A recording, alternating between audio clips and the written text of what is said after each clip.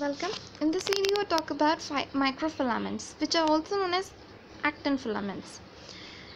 They are called so because they are made up of protein filaments, which are primarily composed of polymers of actin. Right? So microfilaments are made up of protein filaments, which are the polymers of actin. Now, actin filaments made up of G-actins. G-actin is a globular protein with a nucleotide ATP binding site.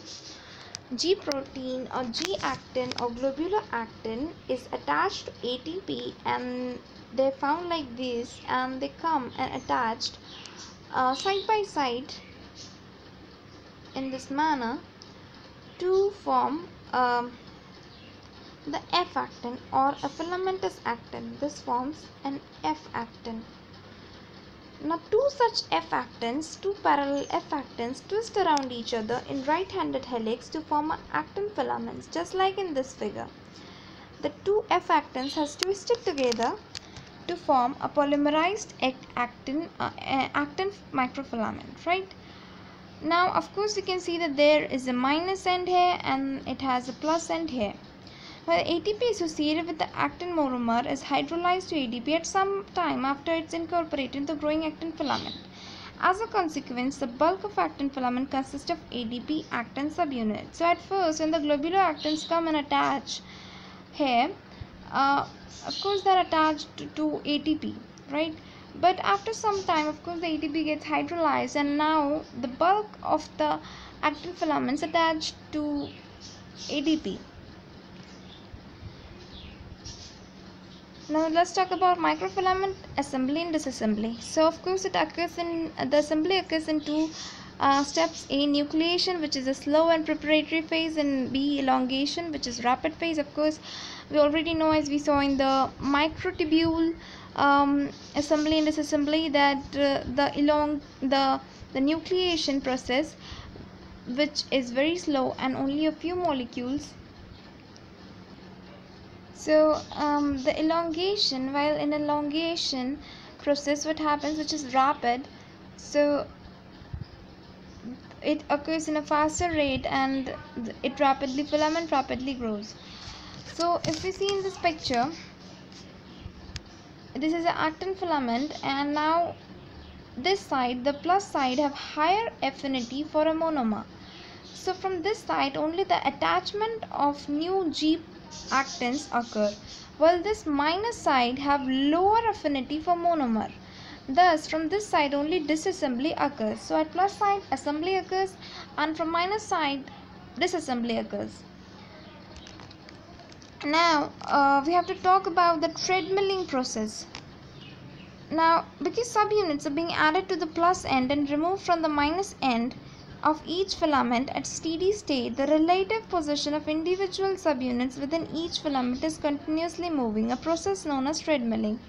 So what it is saying is that because we know that from plus side attachment is occurring, and from minus side disattachment or disassembly is occurring of these F filaments, these microfilaments, so that means every molecule is continuously moving. Attached from here, then it is moving here, because new molecules are continuously being added.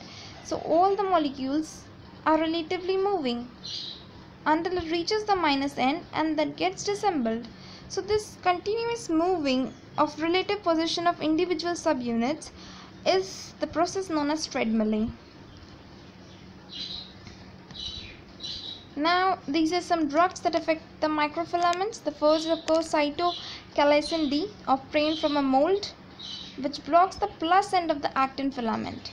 Right. So, if we know that at the plus end, assembly or new attachment of subunits occurs. So, if the plus end is blocked, so no new attachment of the polymerization of the actin filament could occur. Thus only allow depolymerization at the minus end. So only the depolymerization is occurring of the actin filament. Second is phalatoidin, obtained from a poisonous mushroom, which binds to interact with actin filaments and prevents their turnover. Third is latroseuclin, obtained from a sponge, which binds to free monomers G-actin and blocks their incorporated polymer. Right. So of course it acts the same way that the first one does, that although the function is different, that it acts on the G actin to block it, and this one acts to block the plus end, but ultimately their action will be same, because at the end both the function would lead that assembly would stop. By binding to G actin and blocking it, no assembly could be occurring at the plus end, while disassembly could continue to happen in the minus end.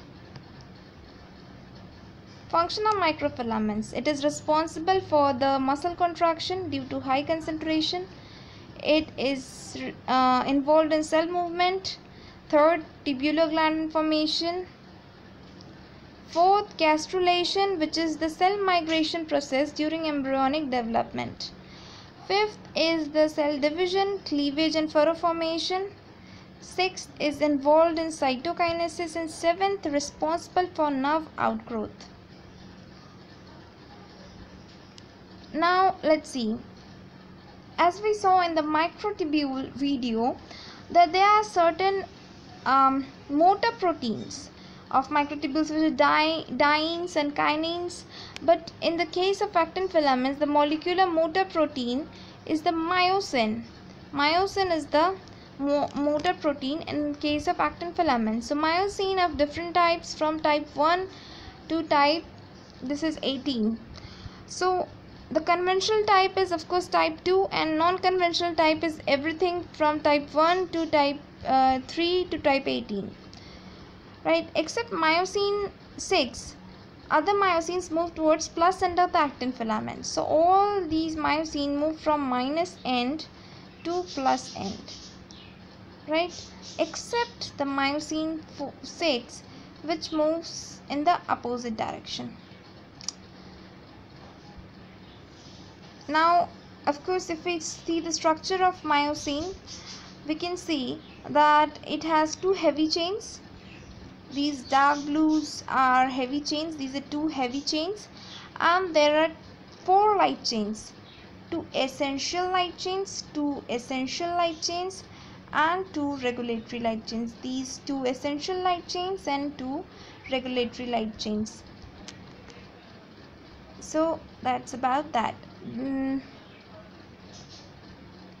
Thank you for watching. Please like and subscribe the channel.